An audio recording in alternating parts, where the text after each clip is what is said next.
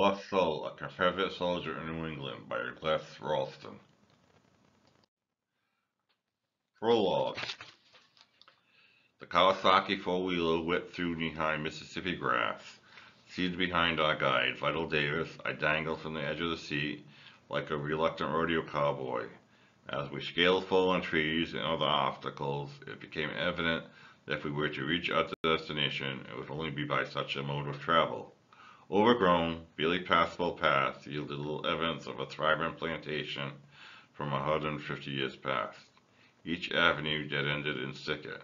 Vital found it hard to conceal his growing doubts about finding a little cemetery somewhere in the surrounding wilderness. He had stumbled upon the ruins 10 years earlier while hunting in these same woods, never expecting to take visitors there.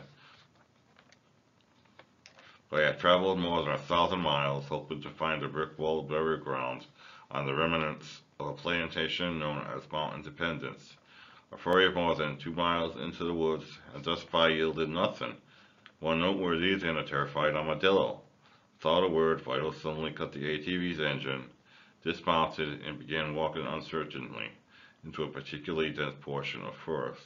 I followed a few paces behind. About 30 yards ahead, the shape of a modest headstone emerged through the shadows and light.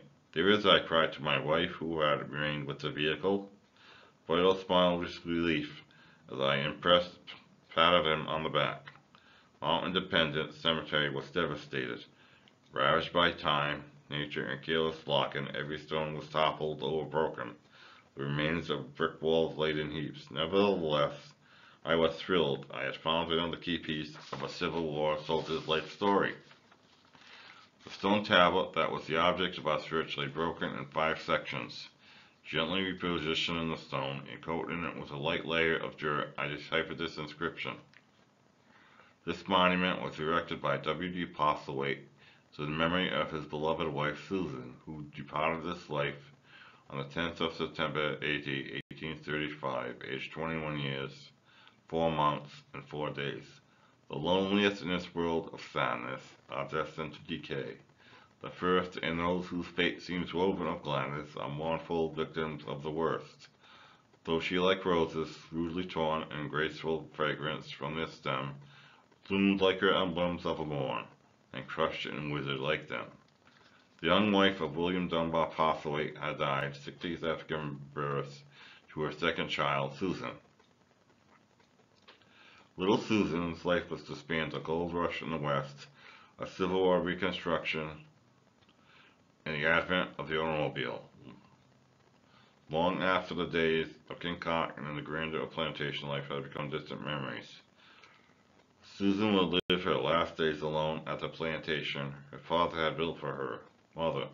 She was a true steel magnolia.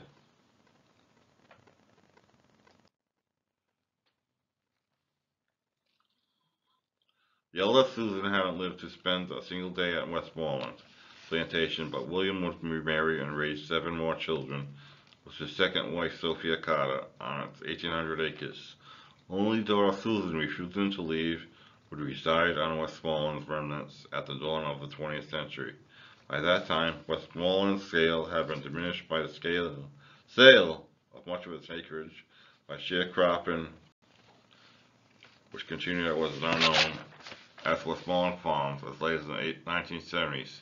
Susan came into sole possession of Westmoreland upon a death of her only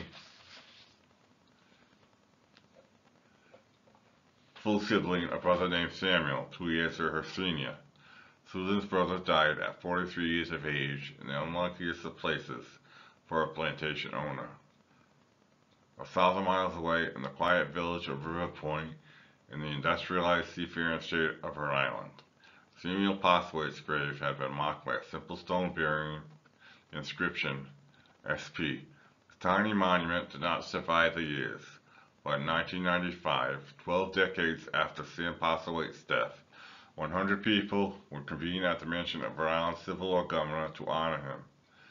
A nearly forgotten soldier, a lost soul, sadly symbolic of so many soldiers whose deeds and sacrifices have been forgotten, was finally to have his dignity restored. It's a marked grave. This is Sam's story, and the story of the scores of people who put aside differences and came together as Americans to rally on his behalf. The War Confederate Soldiers, he served during the Civil War as a private in Company D, 21st Mississippi Infantry.